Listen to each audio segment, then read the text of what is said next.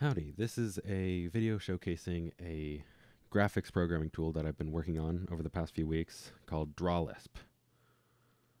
Uh, let's see, the main cell for this is that, you can just create a window in an interactive programming shell and just do stuff with it. So, it's a little bright. Oops. So let's set the clear color to something much darker, like maybe 30, 40, 50. That should be a nice pleasing color. And then we could just call clear. Yeah.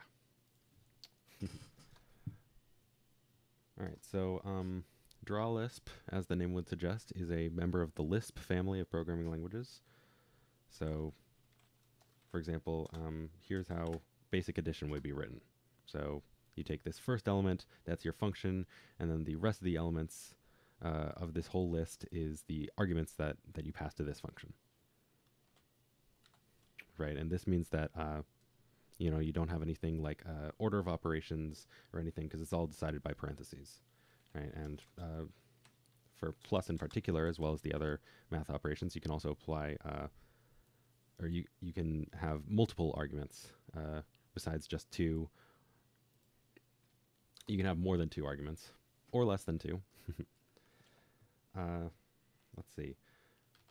We can also create a list of numbers with something like range. Range 10 will give us the numbers from 0 to 10, excluding 10. And then we can manipulate these lists using something like map, for example. Lambda x is just going to define a function that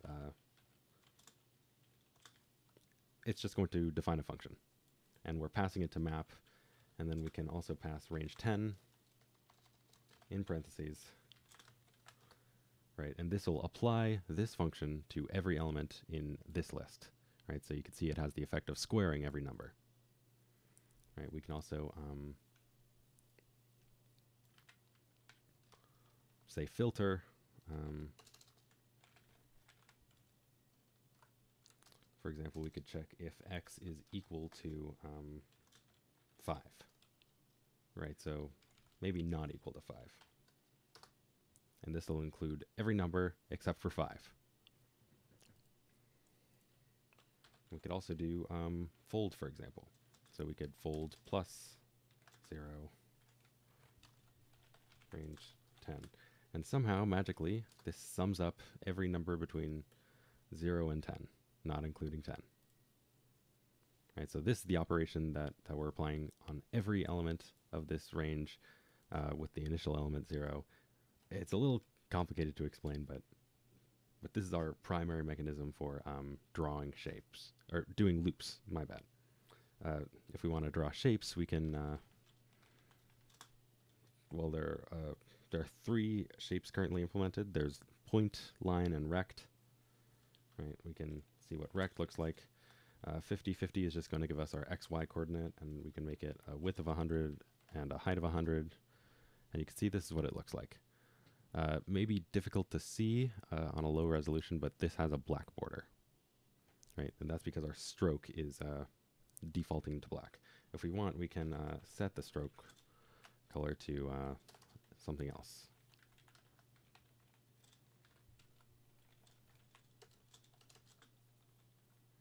Say it's red, right? And then if we apply the same command again, now it has a red border.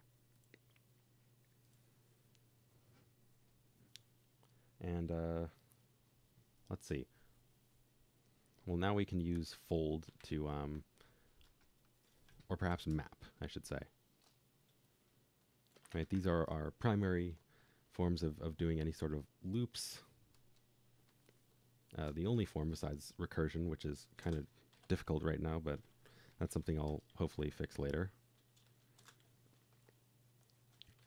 So, right, let's take some x, and then we can do rect of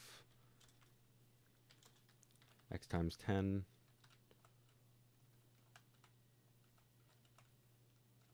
and let's say that's the, oops, let's say that's our X and Y position, right? And then a width of just 100 and 100. And you can see that's drawn all the X's from 0, 10, 20, 30, 40, all the way to 100. Right, it's also return this list of empty elements. Right, we could continue this on. And let's see. I guess now I could talk about the something very cool I think DrawLisp does, which is something called lexical settings, right? So currently our lexical settings are our clear color, which is this grayish, our fill color, which is this white, and our stroke color, which is this red. Right, and these are things that are controlled by let, and let is just how you define variables in DrawLisp. Right, so you can see X is now 50. I could do times X times 10. Right, you can also omit this top level of parentheses. And you can see we can also similarly ask for like, what's our stroke color right now? And it'll say it's red. Right, we can also ask for our fill color, which we have not set yet, and you can see it's the color white. Right, and the important thing about variables in this language is that they are lexically scoped, which is to say, if you exit a block, you also forget all of the variables defined within that block. Right, we have not really defined any variables within a block yet, so we could do that. Say let draw cool box, and that's a lambda. We could say it takes 2 arguments, X and Y. And then it'll set the fill color to, let's make it a very garish green.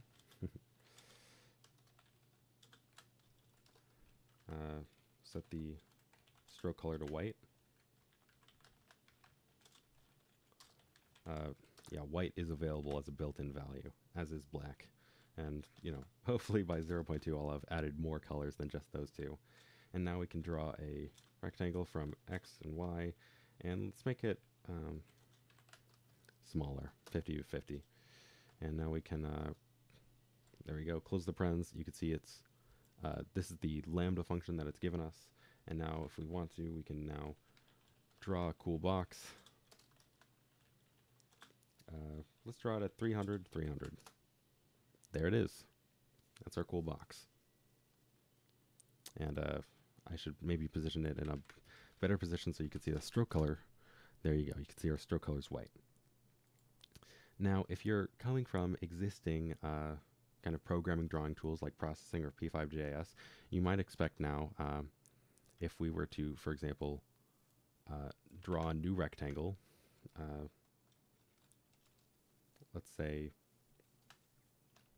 at 100 and 300, you might expect this to be green with a white white stroke color, but in fact, no. It keeps this old stroke color because this rectangle was drawn in a block that newly defined these fill and stroke colors. And so when we exited this block, we lost these values, right? We forgot them, and we switched back to the old default values. Right, and this means, you know, if you draw a rectangle,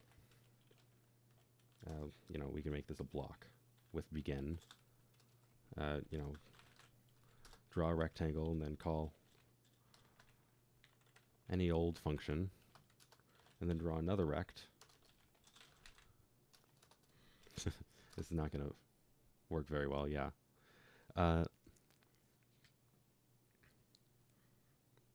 You know, we know that this any old fn is not going to change our draw settings between this rect and this rect, right? They will have the exact same lexical settings. And the reason they're called lexical settings is because they're lexically scoped, much like variables, right? Because they are variables. It's just they also get a little bit of extra special treatment when you define or when you define them or when you leave a block that defines them. So yeah, I believe that's everything I had to say. You can exit with semicolon, and yeah, I'll hopefully be hard at work on 0.0.2, and that'll be releasing May 1st, whatever features it may have. Yeah, I think we're done here. Thank you.